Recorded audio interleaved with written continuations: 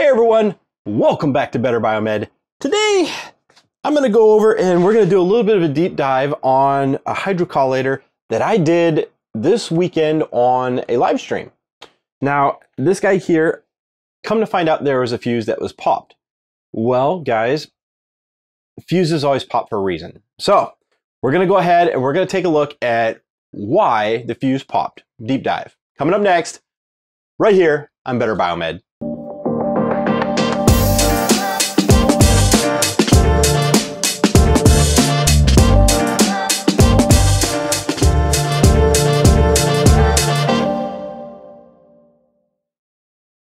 Hey guys, welcome back to Better Biomed. Today I have this little guy right here. This is a Richmar hydrocollator. It is basically a heater for physical therapy. Now, in a live stream, I went through and I did a quick troubleshooting on it and come to find out that there was a little fuse which popped, provides 24 volts AC power to this little control panel right here. Now, this little control panel, it can have either AC or DC as its power supply. So I put it all back together, and the original fuse was a 1/2 amp. So I put a 2 amp fuse in it. Yeah, you know, it's either going to be a transformer down there or it's going to be the control panel up here. One of them is going to fail, and transformers really don't fail that often. So the likelihood is going to be that this little control panel right here has got some bigger issues. So let's go ahead. First things first, I'm going to snap a photo of all the cables so that I know exactly what wire goes where. Absolutely critical to do this step. All right, so now that I've got my photo of the connector, now I've feel pretty safe about disconnecting all the leads. And let's go ahead and take a look nice and close for what's going on inside this guy. Okay guys, this is the control panel up close and personal. It's got 4 captive screws, which are kind of nice because it makes it very easy for me to take it out. They're a little bit knurled, so I use them like thumb screws. And there are some standoffs on the back. So I'm just gonna make sure that those stay on pretty well. You can see that these type of control panels, they normally just slide in and out. Somebody got a little creative and put some sort of adhesive on here, and it looks like it's like polystyrene, something like that, almost like Gorilla Glue, and that's going to make things a little more complex. Still doable though. You can just chip it off. I'm being rather careful, and the goal is to get this guy to slide off. Come on. I'm trying to chip away all this glue. So one of the things that you should know is anytime that you have a device that takes AC power in and it has some sort of computer to it, it needs to convert that AC power over to DC because computers run off DC. So that means that there is some sort of rectifier inside this component, and rectifiers are semiconductors. So semiconductors almost always fail in a short, which means that that is probably why there's some mystical smoke that is being let out of my device. This is definitely being a little bit of a challenge. There it goes. There it goes. I had to break through some of that foam that's up in there. What a pain. Whoever did this, you guys are not my favorite people right now. Let's see, I got some more on this side. Oh yeah, look at it. Okay, there's one side freed up. It's never going to be easy, guys. Is it ever? There it goes. There it goes. Just need to manhandle it a little bit in order to get it to release. There it goes. There it is. All right. So there's these slides down the 2 sides, which normally is all you need to lock it in. But they felt the need to put some of this foam on there, and that complicated things. All right, so I'm going to take the bezel off. All right. And, God, geez. This foam is just an absolute nightmare. So the cool thing about these devices is that they're usually pretty easy to open up and look inside. But I've got all this foam in here, and I got to clear out the foam. There's these two little ears right here. I try and be very careful with them. This is not salvageable. This whole device is changed out as a component. And right here, Love controls the TSWB XXX, TSWB-40. That is the unit that I'd have to buy to get this back up and going. And the cool thing is these temperature controllers or logic controllers, they're kind of generic. So it's an off-the-shelf type of part usually, which means that this is going to be a repairable item. I don't even need to go to the OEM necessarily, but the OEM might have it programmed specifically to a temperature or something. So that's something to be aware of. Oh, I guess let's go ahead and just break it. It's not repairable. There we go. Yep. So this guy, what happened is I put in the 2 amp fuse, and when I put in the 2 amp fuse, it started letting out the magical smoke. This is a technique called chasing smoke. And when you don't know what's causing a fuse to pop, I'm not saying this is the correct thing to do, but you can, in some situations, especially if you don't know if the device is ever going to go back into service, you can go through and put a larger fuse in, and just be aware that's only for troubleshooting purposes. And something will catch on fire because a fuse is there on purpose. Oh, shoot. There it goes. So the fuse is there on purpose to be the weak link. All right. Come on. And this guy is just fighting me, and it's so brittle. The plastic is so brittle on this guy. Come on. Normally these guys kind of open right up, but when I let the smoke out, it, well, I think it got a little hot, and because it got hot, it's now being a little pain in the butt. So this rear case should just slide right off, and it's not.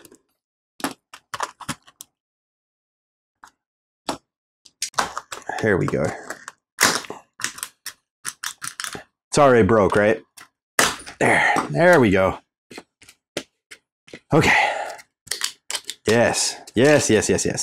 Okay. All right. Let's clean it up just a little bit.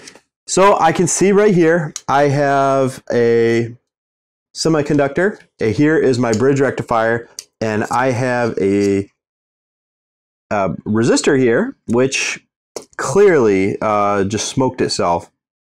There's a little transformer down here, which is probably going to be a step-down transformer or a filter. I can't see it without pulling this board off.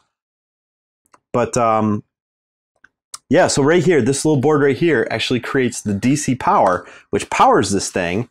And this little tiny board right here is actually what let the smoke out. All right, guys, so I'm going to bring my microscope on in. Let's go ahead and turn it on so I can show you guys right up close and personal what's going on. Okay, so you can see the resistor right there. Definitely having a bad day. And this right here is a bridge rectifier. You can see it. So the AC is on the left side. You get the plus and minus on the right side. That guy, as far as I can tell, did not fail. But over here, this guy here is probably a power regulator. And it just cooked. You can see what happened. So right here is the display. This over here is going to be your simple computer. It's got a relay.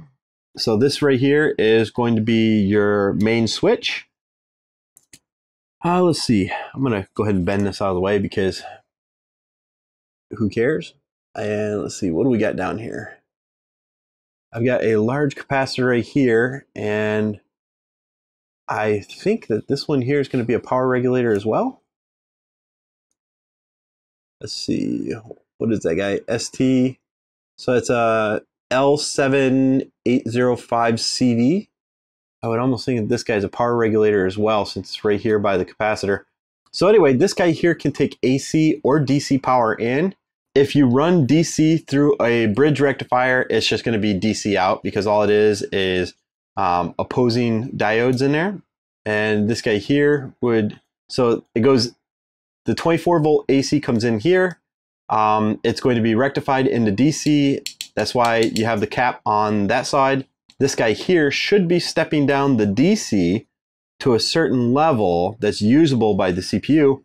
And you can actually see the CPU on the back side of that board right there. And you've got another controller over here.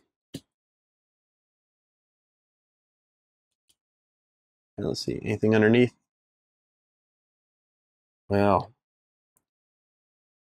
can't really tell anything on the bottom side. Let's kind of just force it. Sorry, it broke. There we go.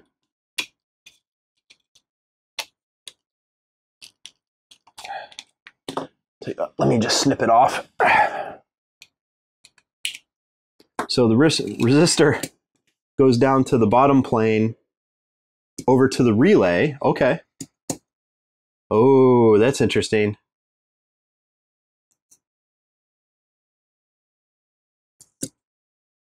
Uh-oh. I don't know how I feel about this, guys, because the resistor is on the output side, which goes over to the relay. But it fires off the relay because it's right here on the relay contacts. You see right here? So it's directly connected to here.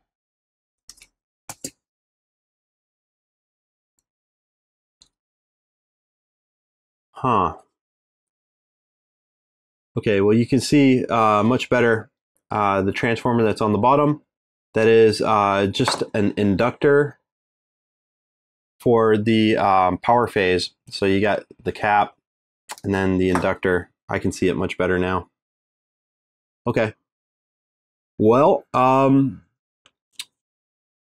shitty. Okay, so it is a gamble to go ahead and just change this guy out. Just change out the entire module. I would be changing it out with another one of these guys, the TSWB-040. And I guess we'll see where it goes from there. Because if there is another short, I'm really kind of confused why the relay is popping it right there. The relay itself doesn't look like it's heat damaged. Most of these relays, you can just pop the cover off. No, this guy's sealed better than most of them. Ah, oh well. So anyway, yeah, it appears to be a short for here. Tell you what, we can go ahead and test that semiconductor to see if that is going to be the problem. In order to do this, I'm going to use my solder sucker gun. And I'm going to remove this guy right here.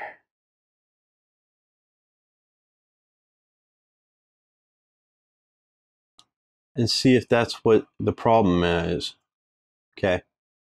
So that's what we're going to do. We're going to remove that guy and see what's up. The hot air station, the solder sucker, it's all warming up as we speak. And while I'm at it, I might as well remove that bridge rectifier right there, and let's see if it's shorted, which should be kind of an easy thing to determine. Okay, so there's that one. That's my rectifier. Ta-da! And let's see. This guy here, I'm assuming is a power regulator, since it's right here on the DC power circuit. Let's go ahead and switch cameras and continue on. All right, so let's see. I've got my multimeter here, which I'm currently also using to do temperature check, which is why it's on a different setting. Let's go ahead and do continuity. So remember, semiconductors usually fail in a short, so let's see what's going on. guy here is open.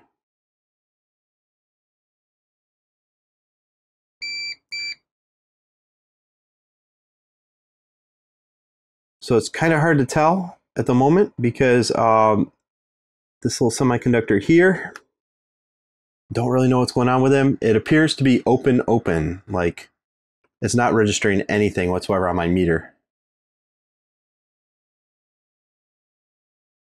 And okay.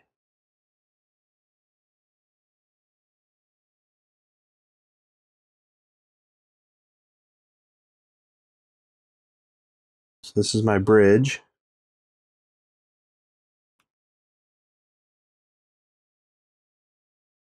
And it appears that it is wide open as well. Oh, there. Okay, let's reverse them.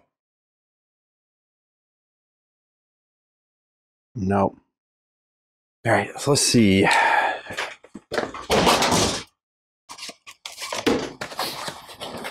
And for this one here, I'm going to whip out my semiconductor tester.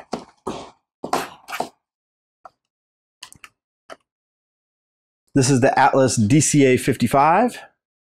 So it's analyzing this little guy right here, common cathode diode network. All right, and then it goes through all the things that it sees about this semiconductor. So let's hook it up to the unknown unit, and it will tell me what it thinks it is.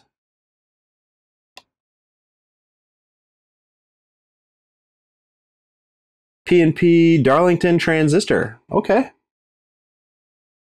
And then we can scroll through it. So collector, base, emitter, it gives you the pin out. It says diode protection between collector and emitter. Okay, so this one is actually good. Resistor shunt between base and emitter. Not accurate due to, okay. Current gain. So it's going through all the settings of this guy here. So what really happened is my meter's not showing anything because it doesn't output enough voltage to do anything. If I remember correctly, this guy here has a step-up transformer in it, and or a step-up circuit, and it steps it up to about 10 or 12 volts. So that's why it can test semiconductors much more accurately than a meter, but your meter will definitely show you a short if it's a short, no matter what. So leakage current is nothing. Okay, and then it goes back to square. All right, so now what we can do is we've got our little guy down here. Let's see if it detects. So I'm on the AC side of my bridge rectifier. See, no okay. Let's test it this way.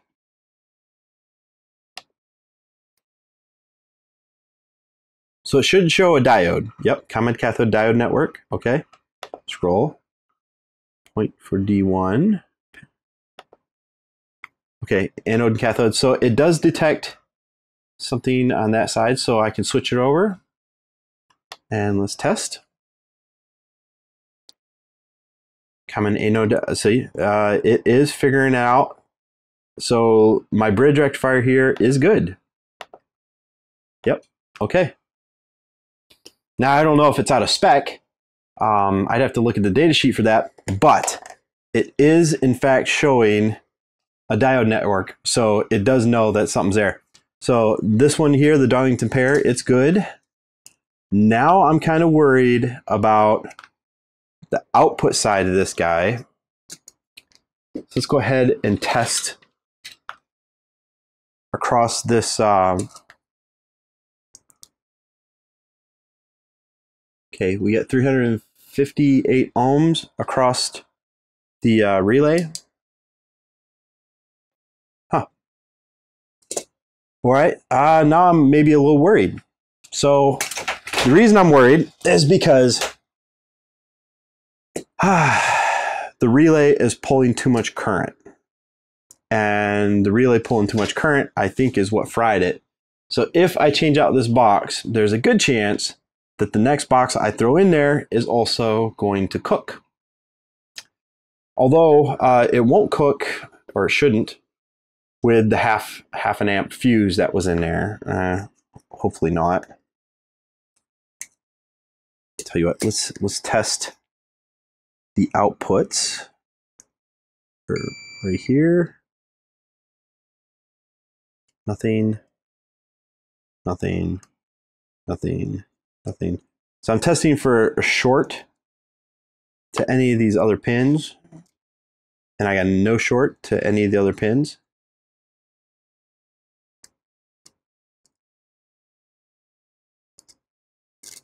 Ooh.